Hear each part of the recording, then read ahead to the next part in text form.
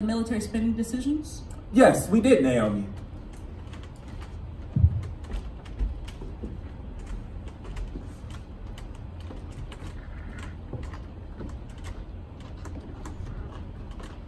From a White House report, we are currently fighting several wars with several countries.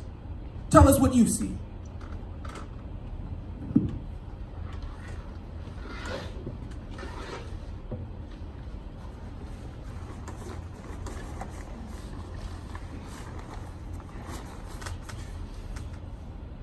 USA, sword to face, cock and bang, blast and aim, sword and chain, lots of pain, down the drain. This is insane. So, we starting wars over accusations, coming up with penalizations to anyone who ain't got time for their plans of world domination. You see, the US military is everywhere. A reported 150 countries last year. 75% of places on the planet.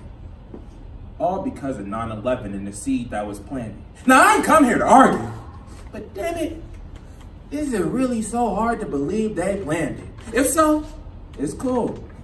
I'll expand it. In 2002, Congress passed the Authorized Use of Military Force Act. Now that's a little government pact that allowed the president to give stars, straps, stripes, and inventory packs to our soldiers and charade them in acts to defend the national security. That sounds obscure to me. Claims of national security? Why go abroad? That sounds like a fraud. When there ain't no security in a majority of jobs that people is lobbed. We looking at odds of 725 on a national scale of minimum wage. Now I say people getting minimum pay is getting maximum play. While those bringing in military gains is looking at a range of a couple grand a month. And I know when I was young and dumb and on the hunt, that seemed like more than enough than I could ever want. And then the cost of living went up. But hey, let's talk about math and the budget that they have. $600 billion. And people complain about government aid. I said, y'all should complain about being government slaves. You see, every year, about $4,000 get taken out of your pay. They go straight to the banks, the tanks, the booms, the bangs, and explosions. Stop paying your taxes.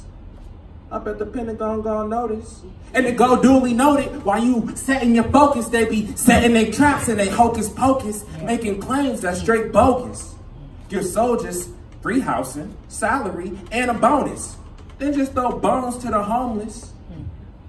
And while we talking about tax, that every dollar that you grab, that's 11 more cents just waiting to be had to go back to the banks and the tanks. And I know, it may not seem like much, but tell that to my family when we can't even buy lunch or provide for my kids after taking knives in the rib to supposedly protect the way that we live. And after all that, this is the things that I get. A list of ailments and benefits for which I don't even qualify. So that whole while, I was living a lie. Life and health was all on the line, and at the end of the time, I'd rather be out committing crime. Because only about 5 cents in collective pay go towards any type of aid, and I can't get a job. I can't get a raise, because every time I hear boom or bang, I remember them things that makes a mind go insane. Got me feeling shook and shaken. My body is breaking. My sanity and my soul have been taken. My thoughts just feel vacant.